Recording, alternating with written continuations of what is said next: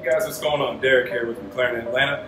I'm also bringing you guys David here. He's the other McLaren technician on site. And today we're going to talk to you guys about some of the items that are on the McLaren P1. Join me over here and take a look and see what we got.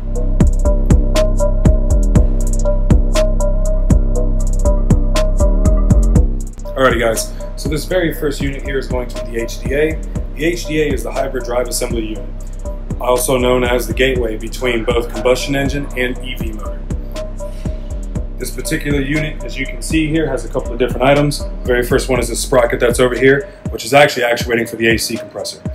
But the main two items for the hybrid drive are actually going to be out of this port here, where the EV motor mounts up, and also where the clutch drive assembly is actually going to be mounted. Now this right here is a dry clutch. The dry clutch is actually being actuated by this actuator here that allows the gas motor to link to the HDA and the rest of the drive assembly.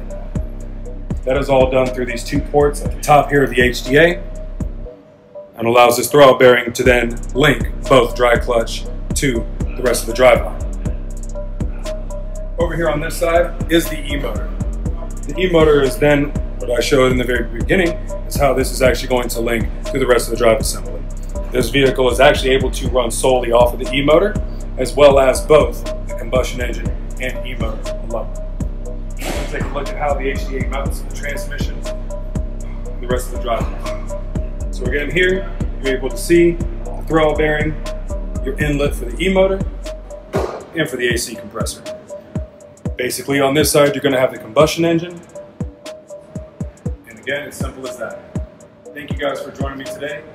Have a good one. Take care. Please like, share. Any comments, post them below. You guys have a good day. Thanks.